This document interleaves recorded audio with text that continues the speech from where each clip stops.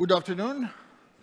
So we're resuming with the session this afternoon after a coffee break with a focus on the Eastern Partnership. The topic of the title of the panel that we'll be talking in is the room for maneuver in the Eastern Partnership and incorporating different degrees of integration with the EU. We will have the panel, which will consist of 4 speakers. 2 of them will be online. We will have Ivanna Klympush-Tsintsadze. She will join us online from Kiev. As you well know, she is the head of the European Integration Committee at the Verkhovna Rada of Ukraine. We see her. Hello, Ivanna. We will also have Igor Zhovkva, who will join us a bit later, from Kiev as well, Deputy Head of the Office of the President of Ukraine. And we have 2 speakers here in the House, Deputy Minister of Foreign Affairs of Georgia, Teimuraz Janjalia, and Iulian Groza, Director of the European Policy and Reform Institute from Moldova. So without further ado, let's just jump straight into the topic. I will start from Ivanna. I think she can hear us.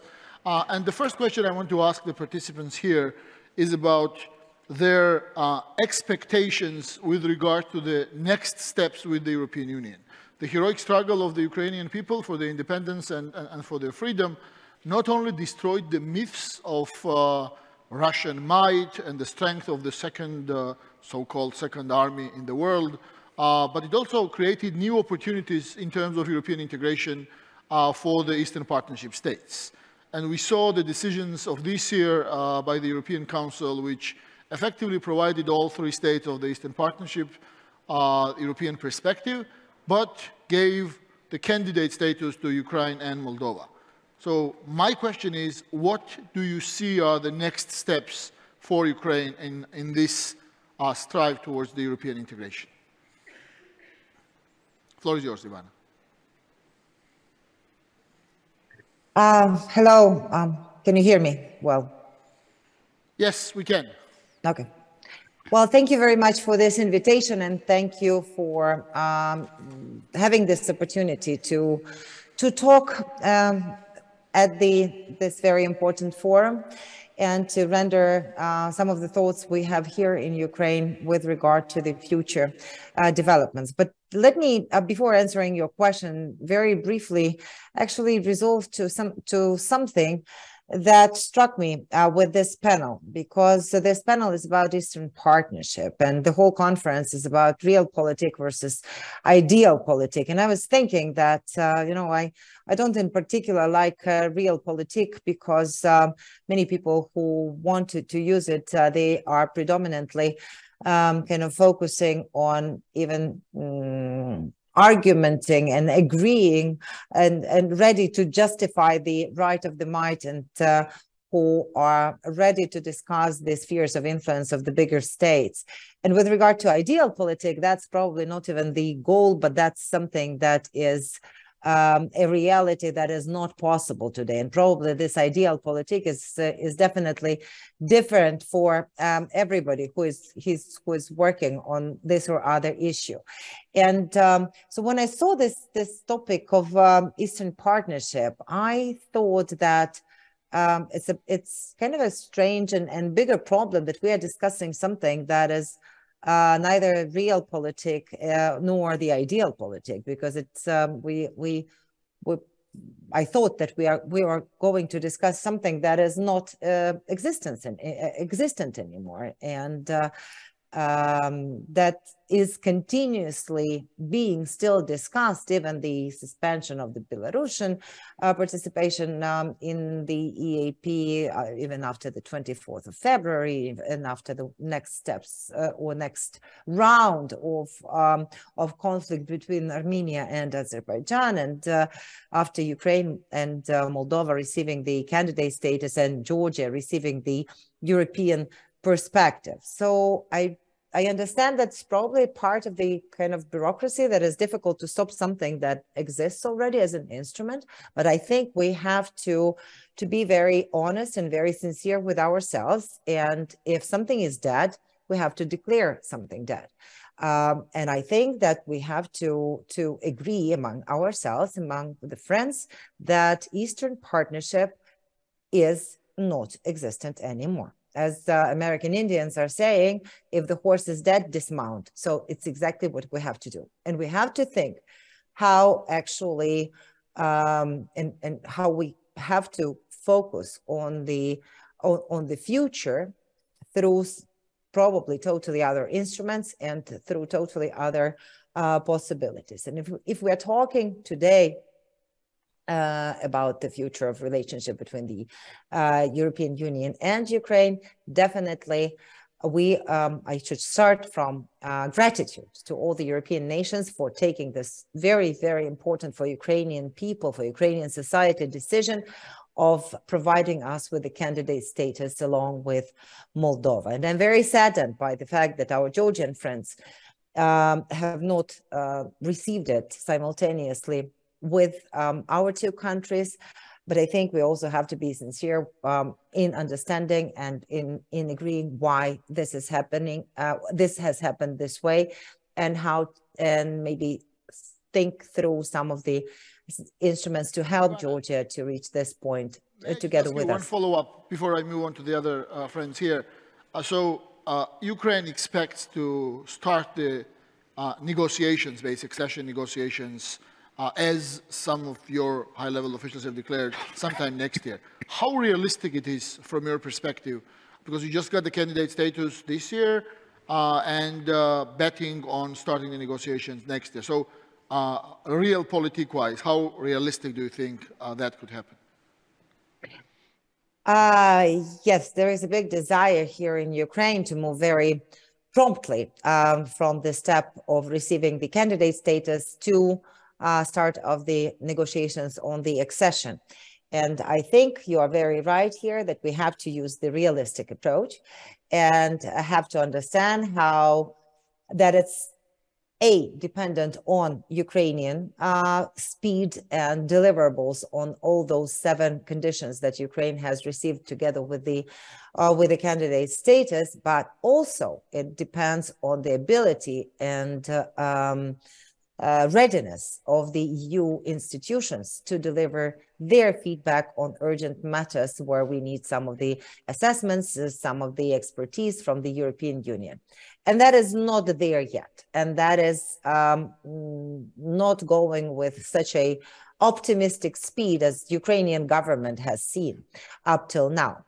So I always did belong to those people who were trying to assess and take into consideration all the aspects of this other move.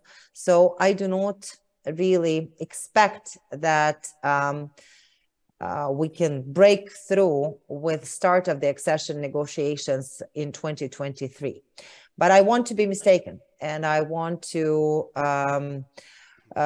assure you that here in the Ukrainian parliament, and I hope also in the Ukrainian government, we are ready to work on our part of the homework, irrespectively or on the top of having to fight this bloody war at this particular moment. So our expectation is that in the meantime, the EU will build actually the capacity and will straighten up its internal procedures to the extent that it will have the vis-a-vis for Ukrainian counterparts to respond promptly, efficiently, and adequately to any of the requests for assessments, for screening, for monitoring with the speed and resolve that is also present on the Ukrainian side. Thank you. Coming back to this issue which Ivanna raised here, about the Eastern Partnership basically being dead, and there's being a new process, which is the candidate status for Ukraine and Moldova and European perspective for Georgia, but basically putting them in the same kind of enlargement basket, just a bit a step away from each other. Iulian, to follow up on that, do you think that TRIO is also dead? I understand that the TRIO was created as a political region, basically. Geographically, it's not really a region. We know that all the European enlargements have happened on a geographic logic, geographic basis, and TRIO was created, manufactured basically by the politicians and the diplomats of these three states with that purpose. And now with Ukraine and Moldova being a step ahead, and with seeing that there might not be that much appetite in Kiev to associate, or some problems with Georgia, I'll come back to this question later to Timur. Do you think TRIO as a political region is still a viable entity, or do you think that now it's Ukraine and Moldova already in a different speed of integration with the EU? Sergei, Moldova, Ukraine, and Georgia have a lot of things in common. And we had various formats where we have been looking at enhancing our political, economic, sectoral cooperation. Eastern Partnership policy framework has provided a new impetus, a new objective, association with European Union, association agreements, economic integration. This is what made us to be TRIO. Last year, there were a lot of attempts to set up this type of more enhanced political kind of cooperation in the format of TRIO in Batumi, in Brussels, ahead of the Eastern Partnership Summit in December. There were a lot of initiatives trying to shape this new approach, trying to zoom in a bit the policy, which happened in a way. We have Guam as well, which continues in a way or another way, where we have also Azerbaijan involved. So I think today, with the new European political community, there are even more kind of platforms, political, intergovernmental interactions where our countries can interact.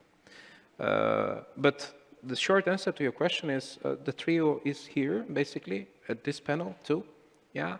We have, as mentioned, a lot of things in common, and most importantly, we have something in common in terms of the future. All of our countries are countries with clear European perspectives recognized. Ukraine, Moldova, indeed, is a bit further in terms of getting the candidate status. I'm sure Georgia, when ready, will get the candidate status as well. But what is important is that the speed towards the EU may differ, but the direction is clear. And we also have to face the reality. The Eastern Partnership, as it was established, I think it has managed to reach its main objectives. And as it looks today in the region, the challenges we face and the new realities in terms of our interaction also with the EU and the new approach of the European Union towards our countries indicates to the fact that Eastern Partnership is obsolete, even though it was updated recently in December last year. But many things have happened in between. This means that I think what should matter in terms of our future developments is our future, which is European future.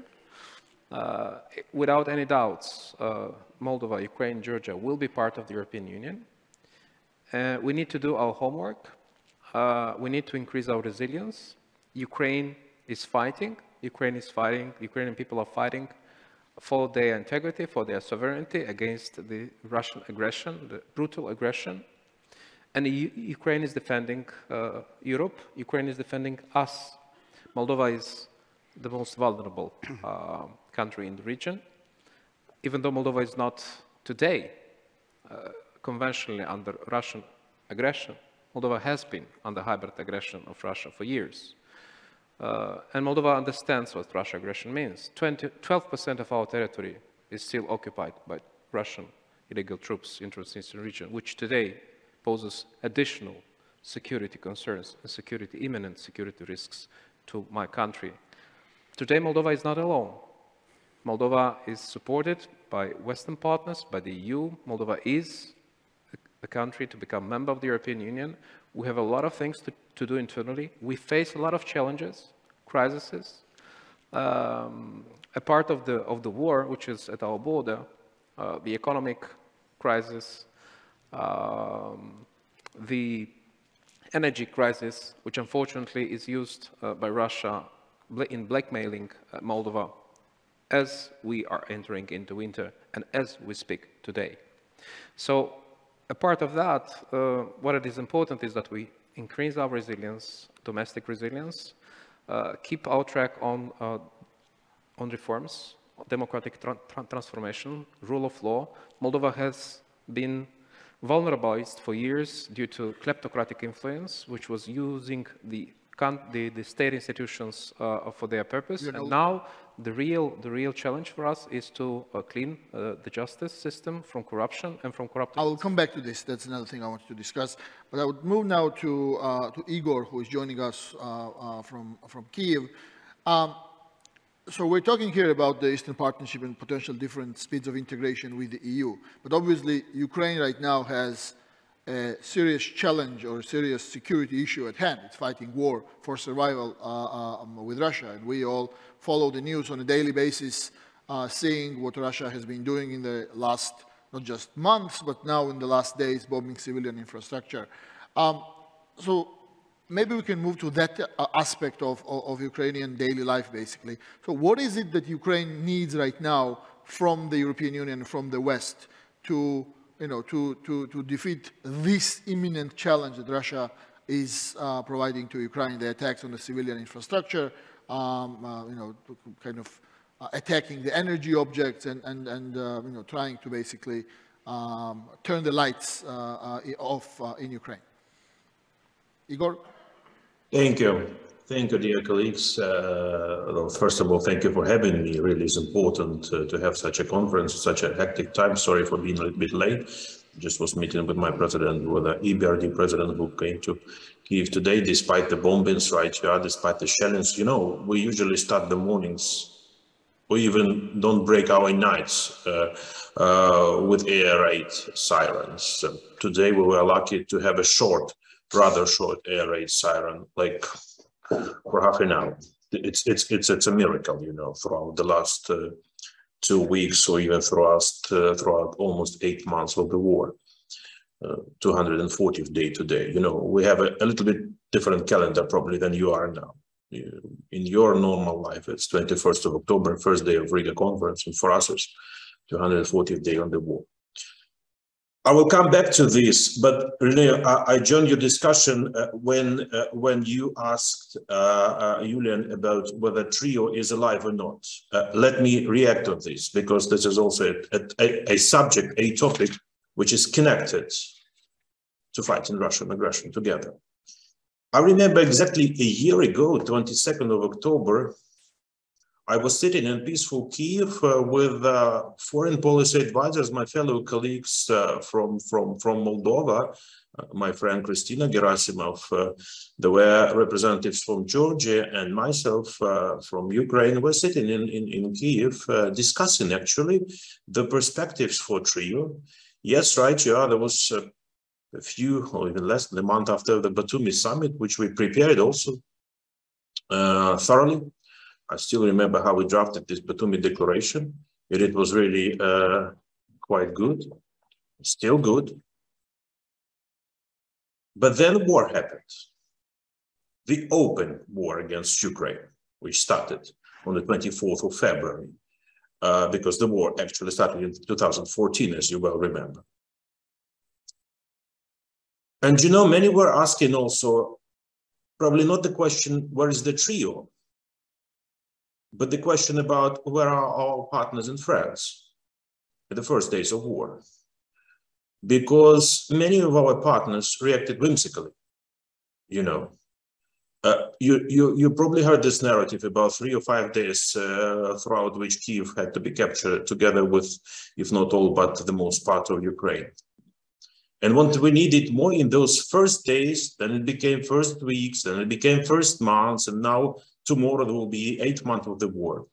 We had 3 main, and still having, 3 main demands to our partners: weapon, sanctions, financial support. In 5 days, we added another pillar.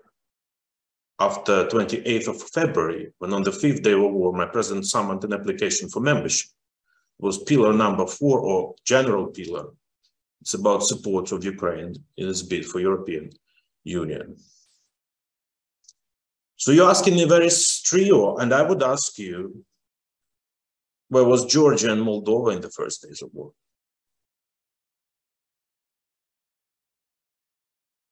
Weapons, sanctions, financial support. I will probably stop on this, though I can elaborate. So we would really appreciate if your countries, like you're rightfully saying, striving for the European Union as well as Ukraine is striving, would take the behavior pattern of each and every European Union member. Not all of them are supporting us with those 3 pillars, because obviously the countries are different in their size, in their financial capacities, but each and every of them support us in at least one of this pillar. I like this example of, sorry for my Estonian colleagues, but a small country of Estonia who gave almost half of its military budget to support Ukraine in terms of weaponry. I hear from my Czech colleagues, you know, you almost emptied our military warehouses. We gave you all we had, starting from ammunition to other equipment. But we do know that unfortunately it will last for a certain period of time. So let's start already now to produce more ammunition, more artillery, more heavy weaponry to support you, because right here, we are not only fighting for ourselves, we are fighting for all of you, for Georgia, for Moldova, for France, for Germany, for the rest 25 only European Union members. But we're also fighting for non-European Union members who are situated on the European continent. And that's where we get the support from all of them. Either equipment, I mean military equipment, or sanctions, unanimous support, despite the difficulties, despite the tough discussions, 8 packages of sanctions adopted by the European Union. Yesterday, my president was speaking at this regular European Union summit. You know, it became a good habit. The president is speaking on each and every European summit, president of Ukraine. And he already talked about 9th package of sanctions. He thanked president of the EU as well as each and every leader present in the whole room for the Iranian sanctions, anti-Iran sanctions, which were introduced yesterday by the European Union immediately as a reaction on Iran selling the drones, which are killing Ukrainians more and more, because this is not a new tactics, but rather a new weapon. They started to use drones, which are primitive, which are Mesozoic era drones, but they carry bombs, which kill my people each and every day in almost all cities of Ukraine. So my president thanked for Iranian sanctions, but said this is too far, too little, and asked for more anti-Iran sanctions from the European Union. And from what I heard, the European Union countries are starting also the activities in this regard. So this is the support. If you can tell me about sanctions introduced by Georgia against Russia, or sanctions Moldova against Russia, or maybe you're also following the tendency in the EU. We asked them to deprive Russians from entry visas to each and every capital, to each and every country of the European Union. Yes, they've done something. They abolished this visa facilitation agreement for Russians. It's now much more difficult for Russians to, or almost next to impossible for tourists, so-called tourists, who entered some sites in Czech Republic, you might remember, in United Kingdom, still it is not a member of the EU, but it's on the European continent, and made the blast or used this poisoning.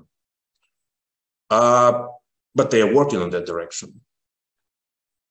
And when I'm asking my Georgian colleagues about, would you follow this tendency of limiting, let's call it like this, number of Russians entering Georgia now? Because yes, Georgia now is one of the places where Russians are hiding, or hiding, I don't know, their assets. I don't know. Yeah. But so unfortunately, I feel no answer. Sorry, let me finish. Let me finish. Sure, go ahead. When you asking me about what is going on in Ukraine, everyone in the world is watching what is going on in Ukraine. I mean, I'm appearing like 5 or 6 times in different channels every day and every night. So I can tell you that we are freezing now. 30% of Ukrainian electricity grids and systems are ruined, but we're managing to repair them very quickly. And European Union supporting us. They already gave us diesel generators and other items, but we need more. And that's what we talked with President of the EU, Commissioner Lenarčič was here, we talked with him, just talked with President of the EBRD, so that's what we need.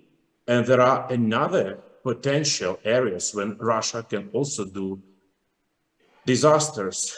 You know about their blackmailing about nuclear power. I mean, they can now, and my president was speaking yesterday on the European Union summit about this, they are now planning to blow up the hydropower plant in Kakhovka, which may have a direct consequences, not only for the southern region of Ukraine, but may hit the nuclear power plants, which are situated on the south of my country. And this is also maybe a nuclear disaster. So that's where we live. I will finish this by saying we need each and every support from each and every state. Even smallest support counts, feels, is seen by Ukrainians, will be greeted by my president, but only united we can win. If you think that if we wouldn't stop the aggression in Ukraine, aggressor will stop in Ukraine, you definitely in your countries know that this is not happening. This will not happen. Our neighbors in Poland, in Baltic states, in Slovakia, Romania, and other countries do know this. So my appeal to you and my answering to your question about trio, I don't know whether trio is alive, but I know that Ukraine will win. Thank you. Thank you, Igor. Well, obviously, when we talk about the Eastern Partnership, there's a big elephant in the room which you cannot avoid, and that is the extremely cold relations between Georgia and Ukraine at this stage. And Igor referred to some of the concerns that he has, and it has been repeated on a number of occasions by many, including in Georgia, as well as we've heard those things from Kiev. So I'm going to go to Teimur now with basically the request for an explanation. So there is a concern that Georgia did not join sanctions. There is a concern that Georgian rhetoric towards Ukraine is far from friendly. We've seen a number of quite hostile statements from politicians of every country. Yesterday, we saw the decision by President Zelensky to sanction some of the people who are in a close circle of Mr. Ivanishvili, the Georgian oligarch who is the founder of the ruling party. So basically the question is, what is happening there? Is there a perspective of making these relations right from the side of the Georgian government representative? Because obviously, as long as these concerns, legitimate concerns prevail, talking about trio will just be talking, because clearly Ukraine is disappointed.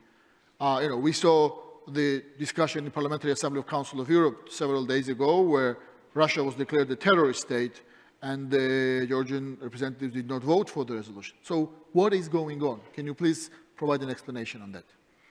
Thank you, Sergey. Thank you. And first of all, as we are relating to the Eastern Partnership and the future of the Eastern Partnership, I would like to react on this at the initial stage.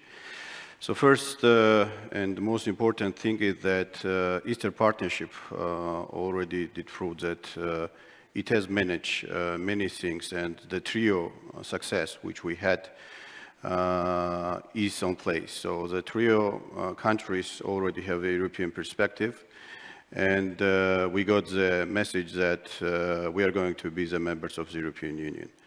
So we as well, Georgia, got our own job to be done at home, and we are doing this job, and we do hope that end of the next year, so we will join our friends from Ukraine and Moldova, and we will get the candidacy status as well from the European Union, and we will continue our devoted reform process, which we have and never stopped it. When we are talking about the Eastern Partnership, we should not forget that we only not trio in this Eastern Partnership, and we have other partners within the format. So, and we always were advocating that the Eastern Partnership, it's of course a mutual endeavor, but as well there should be some tailored-based approach, and we're always advocating that the countries which are specially located in our region, so we have to see how we can use, how Europe can be useful for them, and this country can be useful for Europe. And we have seen it recently that President of the Commission arrived in our neighboring country, and really important decisions have been taken regarding the energy security and transportation security of the European continent. So it means that these countries still matter, and Eastern Partnership still matter. I think that what we have now, the new developments as well regarding the economic and investment plan within this format, it's one of the main generators of cooperation within the Eastern Partnership, because we see that countries have our own priorities, so-called flagship initiatives, and these flagship initiatives, so we have the main directions which are energy, which are transportation, which are the connectivity, direct contacts between the Georgia and European markets, and I'm talking about the direct ferry connection between the Georgian ports and the Romanian port, which brings Europe much more closer to Georgia and much more closer to the countries which are located in our region. So because of this, so we are considering that we see some prospects in the future as well to be developed within the initiative. And of course, as I mentioned already, we have to have this tailored based approach and project-oriented approach within the Eastern Partnership format. Now, regarding the war in Ukraine, and of course, I have to once again express my people's, my government's support toward Ukrainian independence, sovereignty, and support to the brave people, brave Ukrainian people. And it was several times mentioned already that the Ukrainians are standing and defending not only themselves, but defending whole Europe, defending maybe the whole world, that if not Ukraine, that could be some developments, what we have seen as well and discussed in the previous panels as well. But we have to pay attention as well when we are talking about Georgia and when we are talking about the aggression. So we have to remember always that Georgia was the first country when full-fledged military aggression we got from the Russian Federation in 2008. Before the 2008, we got 2 wars in Georgia. Before 2008, we got full economic embargo on Georgia. Before 2008, we got the full energy cut when we 100% were depending on Russian Federation gas supplies to Georgian markets. And unfortunately, again, and we are repeating, and not only we, but the international community now, and we are happy really, and it's a really strong understanding that it was a mistake when from 2008 till 2014, there was no reaction, proper reaction. Maybe some single countries, single governments reacted on this, but international community, the democratic Western world didn't react properly on this. In opposite, we have some opposite movements toward Russia and saying that maybe more prospects Russia have just to interact. And we have seen already this in 2014 in Ukraine. Even Ukraine did not teach us a lesson. Teach us, I'm meaning about the international democratic community. Even 2014 was not the lesson which we should to learn. And unfortunately, what is happening and what is happening now in our region, in our countries, is a result of this.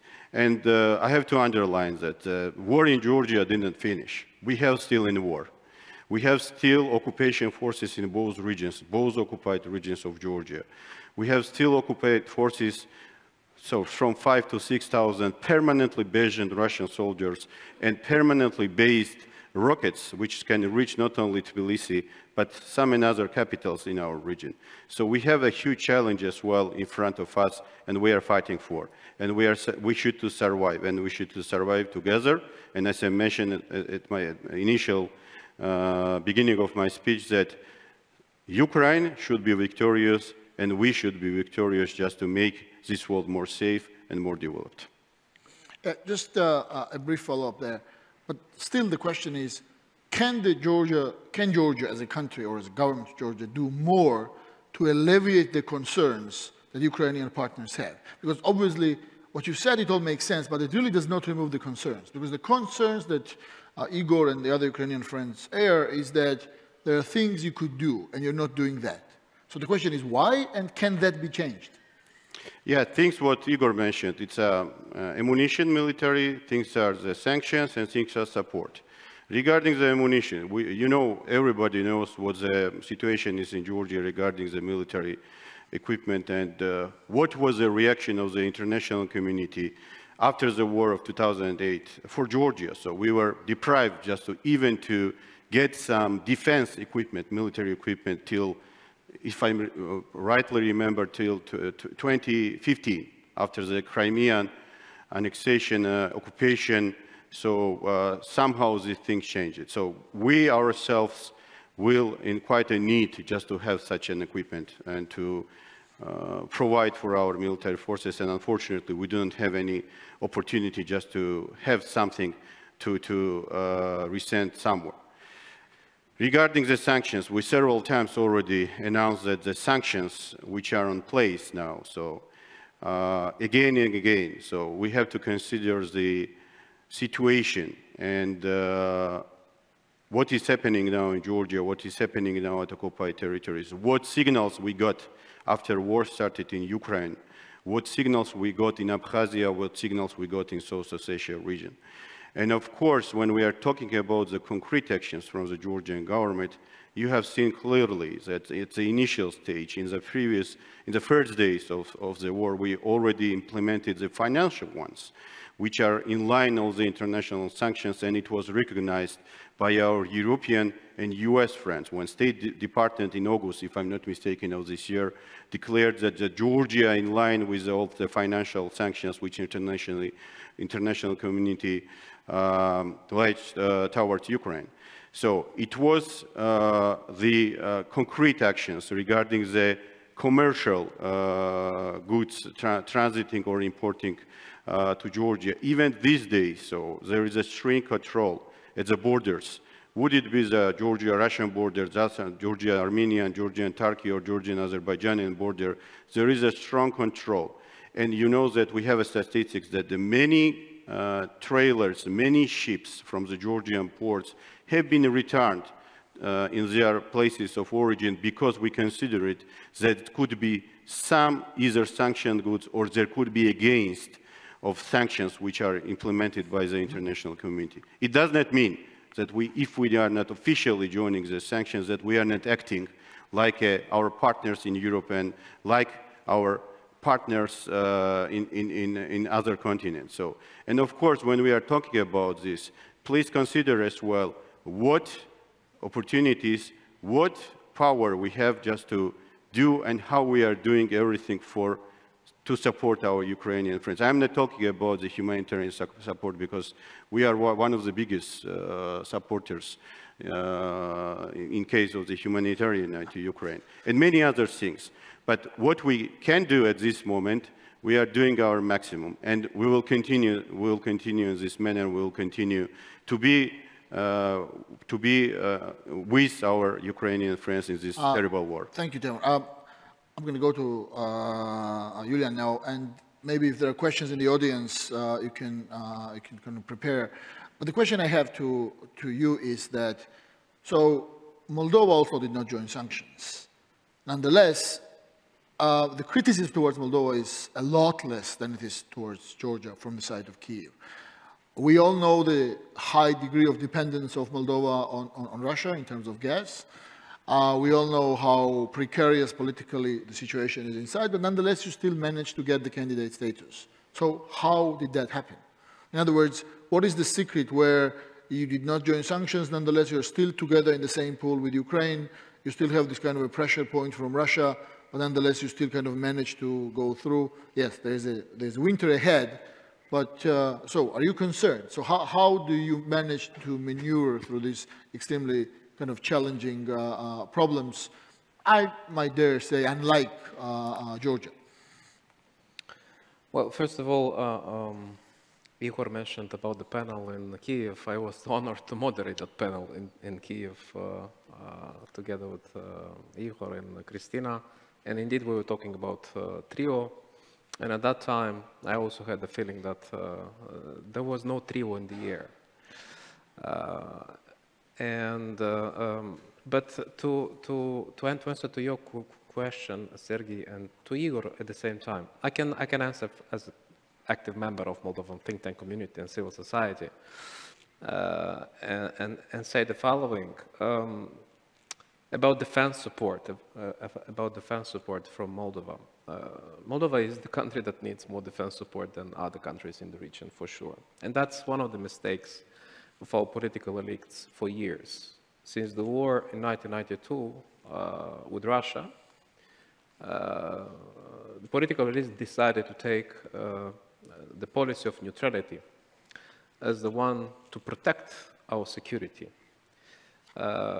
But not considering the fact that neutrality means also enforcing. But the politicians, unfortunately, have not invested in defense and security in the country to the point that 0.05% of our GDP represents investments to defense. But that is not, probably it's not an excuse to say that Moldova cannot provide, I don't know, whatever military support, because we don't really have it. And I remember the exchanges about the planes, which are not flying, and there was a lot of fuss about that discussion and so on and so forth. I mean, this MiGs we had as well. Anyways, but Moldova is, of course, maybe with less speed and less awareness at the beginning, but Moldova took the criticism, and politicians in the country took also the reality on the ground. And now we have a serious discussion about the need to enhance our defense and security capabilities with the support of our partners.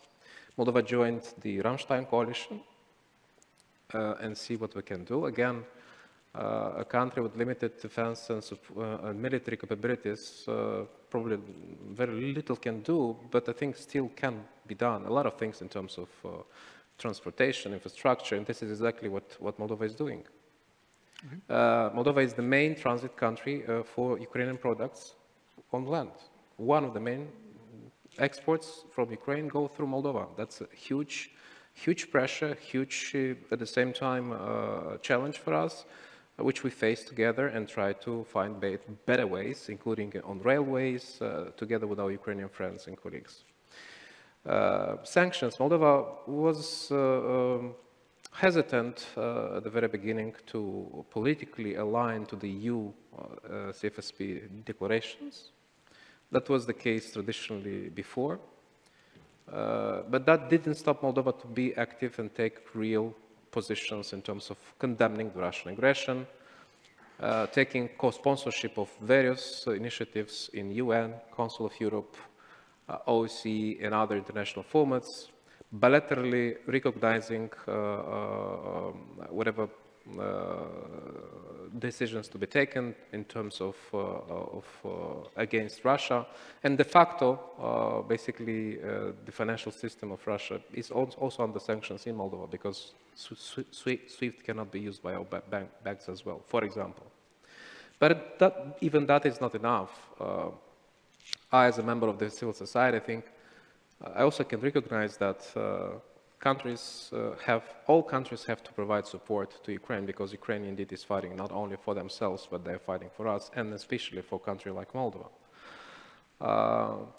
And one of the first contributions that the country has done, and the society as a whole has done, is the fact that we have basically provided shelter to our Ukrainian fellows running from the war. A country that is affected by huge economic issues. We now have one of the highest inflation rates in Europe, 35% of inflation rate, impacted by the energy crisis, impacted by the massive trade disruptions and so on and so forth. With that, today, over 85,000 of Ukrainians are hosted in our houses. So I think this is the contribution that we can make as a vulnerable neighbor of Ukraine. And I think what it is important today is very much to seek ways how we can learn from our mistakes, both in Kyiv and Chisinau,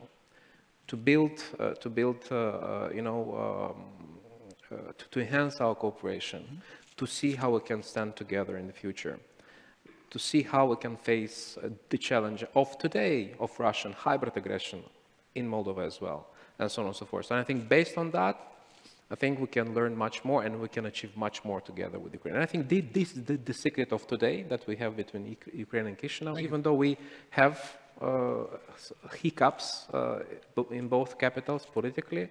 But I think what is important is that we both have courage to recognize and I think diligence to find things, what we can do together and help each other. Because Ukraine is doing a lot today also not to let our country to get freezed. Russia, Kremlin is blackmailing us, is reducing every month the supply of gas.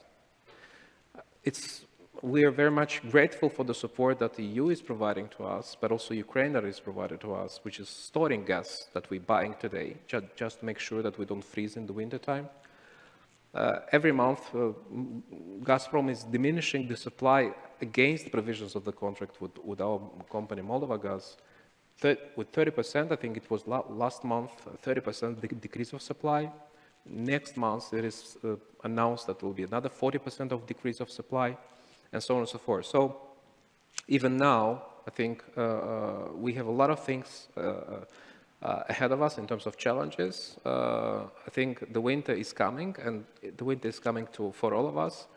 But what is important today is to stay strong together and see how we can help each other. Thank you. So I'll pick up 2 or 3 questions. So I saw Frederick Lundberg back there, I think one of the first to raise the hands. Please introduce yourself and also say who you're addressing the question to. Yes, Frederick. Thank you. My name is Frederick Löjdqvist. I'm director for the Stockholm Center for Eastern European Studies. And we're trying to help the Swedish government now prepare for the Swedish EU presidency next spring. I think the Eastern Partnership has served its purpose very well, but history now has moved on, and we have big tasks in terms of EU accession and reconstruction of Ukraine ahead. My question is to all the panelists, and the first one is, how can Georgia move from being a candidate state to achieve a candidate status? What concrete steps and what do you think is a feasible timeline for that? For our Moldovan, Ukrainian friends, the question is, what do you think is the timeline for moving from candidate status to the opening of membership negotiations, and what concrete intermediary steps can we take from both sides in the meanwhile? And there's a colleague in here within the... Yes.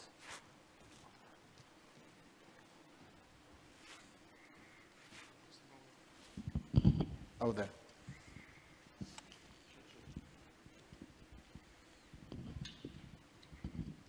Hello, thank you. My name is Viesturs Bērziņš. I represent Yata Latvia here today, and I actually had a question for Dr. Iulian Groza.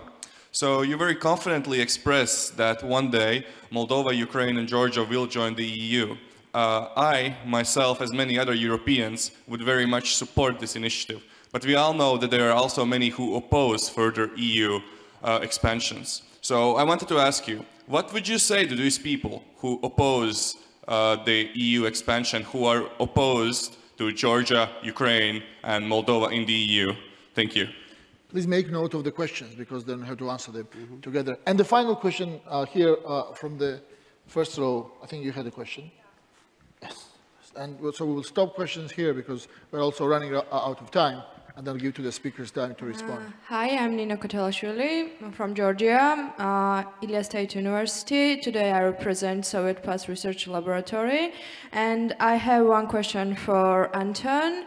And the second question for all of the panelists. First question is about Moldova. Why is still Moldova the part of CIS when Georgia left in 2008 and Moldova still wants to be part of EU and is kind of getting candidate status when Georgia is not getting? And the second question is that Georgia was the leader in this trio and Georgia did really much towards the reforms and has the best results concerning to corruption reforms and many other reforms that Georgia did really great institutional job towards the reforms and still is considered as the best candidate for the getting status, but Georgia was left backwards. And why is that? It's kind of really political decision, not this and this decision was not based on these reforms results. Thank you. So we get that. So let's start answering to this in the same order we started. There was not really a question towards Ivanna, as I understand, the direct one, but I'm sure you want to respond to some of the things which have been said here, as well as the question which was raised from the audience. So please, I'll give the floor to you just to have your comments. Thank you. Well, I probably first start with reacting to some of the things, and I think that my last name that has a Georgian part in it allows me to be also very sincere with in our conversation with our Georgian friends and our Moldovan friends as well.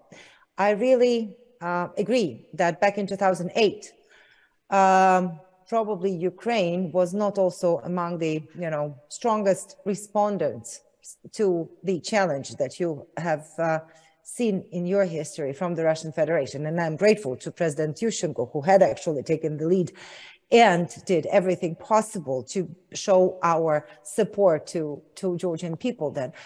Unfortunately, yes, there have been politicians here in Ukraine, in the parliament, that we are ashamed of at this particular moment. And I think that we should have reacted much stronger, but everybody has to work on lessons learned. We learned our lesson. And therefore, we hope the Georgians and Moldovans do understand that if Ukraine fails to win this war, you do not have any chance for your security, for your independence, and for your statehood. And I'm sorry to say this, that it's not only about our survival. If we all together won't be able to defeat the Russian aggressor, unfortunately, that will have dire consequences, first and foremost for your countries, but it will also have dire consequences for the whole geopolitical security order in the whole world. But that's just a footnote. And I really think that a lot additional efforts could be done, and it could be started from the counteraction on information and propaganda. It could be started on personal sanctions. It could be also done with regard to limiting number of those Russian deserters that are fleeing from the Russian Federation to safe haven of different countries, as opposed to actually taking care of their responsibility and standing up to the regime if they are really against the war as they claim they are, or not just being afraid of their own lives. But with regard to the question from the gentleman from Sweden, I really think that it's very important right now that the EU institutions, especially the European Commission, would build the capacity internally to quickly, promptly respond to all the calls from Ukraine in terms of giving feedback for the different assessments that we are on the steps that we are trying to make in order to fulfill those 7 recommendations or 7 conditions that we have received along with the candidate status. And I think that Swedish presidency can take the lead in this particular field in order to have the EU being equipped with the instruments to help us to move faster on the track of getting from the candidate status to opening the accession negotiations. In the meantime, definitely a lot can be done, but with regard to access to internal markets, with regard to additional prolongation of the lifting of trade quotas and other different things in the economic sphere, on the top of all the military financial support that is being rendered and that needs to be not only maintained, but unfortunately needs to be increased as well. And there a lot can be done by the presidency. I'll be happy to share some of our thoughts even directly in our communication. Thank you. Thank you. Thank you, Ivanna. Igor, to you. There have been some things raised here that I'm sure you want to respond to, including the concrete questions. I think I will try to respond not only questions, but to the discussion which followed. 2008 aggression against Georgia. Just a simple example how Ukraine reacted to aggression in Georgia, of aggression of Russia in Georgia in 2008. Right, Ivan is right. President Yushchenko was one of the first leaders who came to Tbilisi, to the central square. He was speaking to your people, to your leadership, clearly supporting, and that's what practically in the first days of aggression. Then I remember a delegation of Ukrainian government also went to your country. This was a response of Ukraine to aggression in Georgia. By the way, when my president was visiting Batumi last year, you remember when we had this trio, we mentioned this meeting already.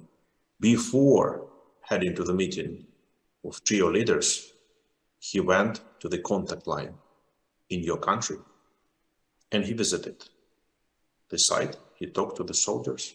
They showed him how close the aggressors are. I haven't seen any Georgian leader in 2022 in my capital, as well as I haven't seen any Georgian leader in the contact line before the open war. That's about reacting.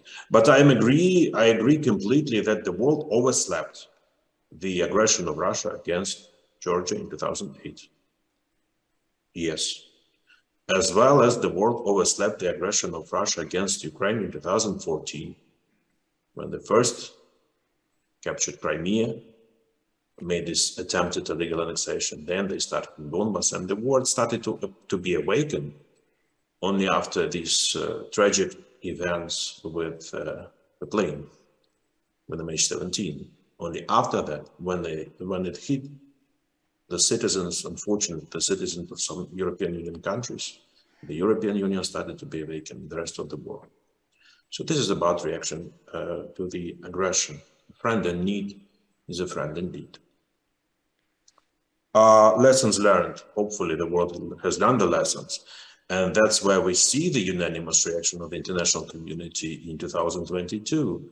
You know, Putin made several miscalculations. He overestimated the strength of his armed forces. He underestimated the strength of Ukraine and the strength and courage of Ukrainian armed forces, and the knowledge and the level of how to use the equipment, the modern sophisticated equipment, which is now so happily given to us by some of our partners in EU and NATO.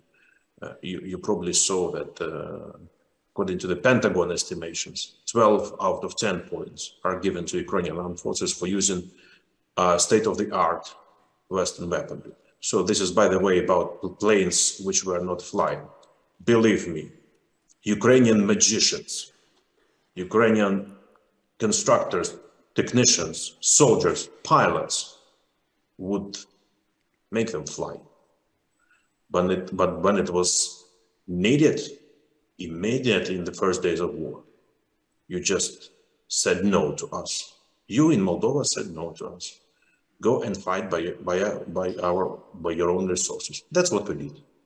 And so I here completely agree with Ivanna. Don't think you will sit behind the screen or behind the TV screen and say, well, we're here, we're sitting quiet. I mean, Ukrainians will fight, Ukrainians will win, and we will fight for you. Everything will be good in Transnistria until Ukrainians are in Odessa, the south of Ukraine, and when they're controlling the situation. So this is about reaction. By the way, I haven't heard the answer from esteemed Deputy Minister of Foreign Affairs why Georgian delegation was not voting in the Parliamentary Assembly of the Council of Europe when the resolution was passed after the speech of my president. And among one of the demands he asked from the Parliamentary Assembly of the Council of Europe was, please recognize Russia as a terrorist regime. And that's what was inserted into the resolution. And I don't understand why Georgian delegation was not voting. You are not supporting the statement. You don't think that the Russian regime is a terrorist regime. Several countries already in the European Union, on the level of their parliaments, adopted the similar resolutions. The draft resolutions is in the European Parliament already now. And believe me, in November, unanimously, they will support it. So what is wrong with the Georgian delegation in the Parliamentary Assembly of the Council of Europe? Very simple way to join to the sanctions, to introduce sanctions against Russia, just to join the EU package of sanctions. There are already 8 of them, I remind you, and the 9th is being prepared. Answering your question about when Ukraine will move to the next stage. Yes, immediately, with this high Ukrainian speed which we demonstrated when preparing our documents for the candidacy. Now we are working on the 7 recommendations which were provided by the European Commission. We will finalize this work by the end of the year, but we are already working with the member states of the European Union as well as with the leadership of the EU, with both presidents, President Michel, President von der Leyen, that as soon as Ukraine will fulfill its home task, and Ukraine is fulfilling its home task despite the war and despite difficult economic situation, the parliament is working, the government is working, the president is working and fighting, and Ukrainians are working and fighting. So the timetable would be very quick. And the last point, I cannot agree, sorry, I don't remember the name of the lady, who told that Georgia was leader of the trio. Probably I missed something. But, you know, maybe later on in some memoirs, the diplomats from the European Union would tell you how impatiently President Michel was asking my president to be present in person during this Batumi summit, because without Ukraine, this trio would not fly. Thank you. Thank you, Igor. Thank you. So brief remarks, because we're ending now. Basically, the time has expired. Iulian and then Teimur, you had the questions. Basically, what needs to be done for Moldova to go further in terms of the conditions that have to be met? And same question basically to Teimur, as well as to comment to some of the things which you said. But please be brief, because we're already cutting to the lunchtime. Try to be very brief. Next steps. We have to implement 9 conditionalities, which has been introduced by the European Commission in the opinion, but sort of conditionalities linked to the country status. In the meantime, Commission is preparing another opinion on the 33 chapters of the questionnaire. But the main milestone is the next European Commission report in autumn next year in the enlargement group, enlargement package. Basically the objective is that by that time Moldova to fulfill the 9 conditions that would create the basis and arguments for Moldova being ready to start negotiations on the fundamentals cluster, which according to the enlargement methodology, it's opened first and closed final, most difficult one, most complex, and I think that is reasonably enough to be started as soon as possible. On briefly on the intermediary steps, we have in the association agreements with the EU and in the current formats of the EU have a lot of instruments that can be used, which have been started. Most important, I think, is to aim to single market accession, already based on our the DCFTAs with the EU. What to say about EU expansion? Just to say one anecdote. When I was part of the negotiations of the association agreement back in 2011, 2014. What I was telling to my counterparts in EU capitals and in Brussels, I was saying, Give us a clear European perspective. Don't wait for a war to start before changing your mind. Since then, Ukraine has been aggressed by Russia twice. Strategic ambiguity didn't help to preserve imperial ambitions of Russia. So I think this is the lesson that I think we all have learned. We understand that we are a European country in terms of language, culture, and we belong to Europe, and we should be part of Europe. We have a process in which we are engaged now. It's the accession negotiations, which has to be started. It will be a long process. There will be no shortcuts. But that process will help us to transform and get ready for the moment when we will be part of the European Union. In the meantime, we will be stronger, more democratic, more developed country, and more secure country in the region. Thank you. Thank you. Thank you. Yes, very shortly as well, I will react on. So first of all, reaction on the comments that it wasn't my intention to say any concrete country or to blame any concrete country on something. So I brought some facts which were not responded properly from international community, and because of this we got quite a deteriorated situation now in our continent, in our region, and it was the reason why I have mentioned it, first of all. So secondly, what we need now, and what's most important thing is that we feel that there is, again, if we are not united, if we are not standing together, it's again the, how to say it, water on the helmet of some countries which really are seeking just to divide us and somehow to see that division can be used for them to implement their aggressive policy. I think that unity, what's most important thing is nowadays, and we are following this process and we will continue to be in line of this. The question which was about the timelines and implementation of the recommendations which we got from the Commission. So we got the 12 recommendations from the Commission, and immediately we have reacted on. So we created 9 working groups, and within these working groups, the members of the parliament, government, non-governmental organizations, experts are working together.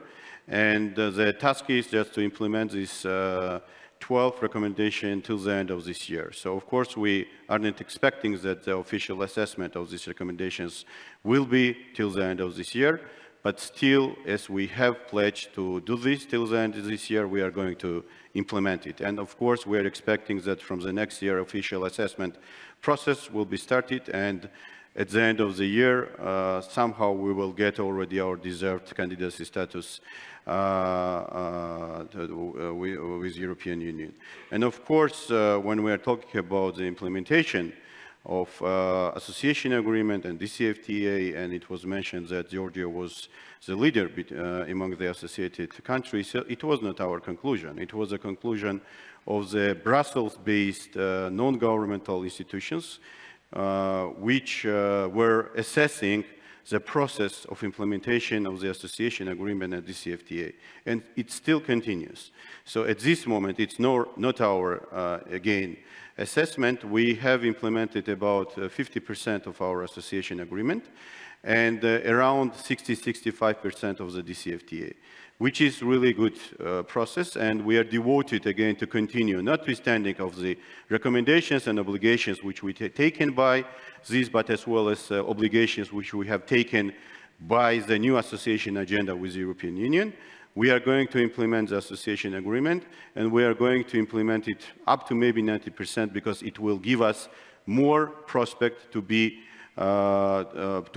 a full-fledged member of the European Union. And of course, it doesn't envisage the membership, but the reforms which we are doing is going to be for this target and for this. Thank you. Thank you, Timur. I wish we had another hour to talk about the concrete conditionalities, whether it's the de-oligarchization or the freedom of media or the corruption or the other things. Unfortunately, we don't. We have to end here.